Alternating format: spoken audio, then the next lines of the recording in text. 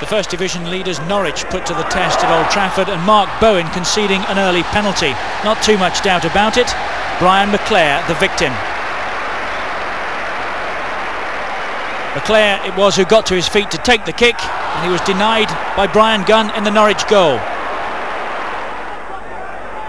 United did find the opener in the second half. Gordon Strachan chasing and getting in a glorious cross, and a typically agile finish from Mark Hughes.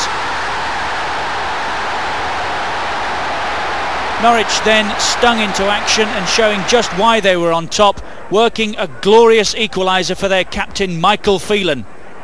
And a goal worth celebrating too.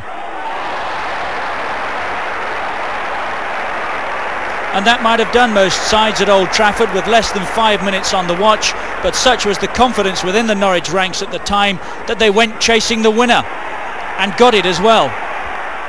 Andy Townsend's volley carrying beyond Leighton in the United goal. And United's answer to their indifferent start, the signing of Mal Donachie for £700,000 from Luton.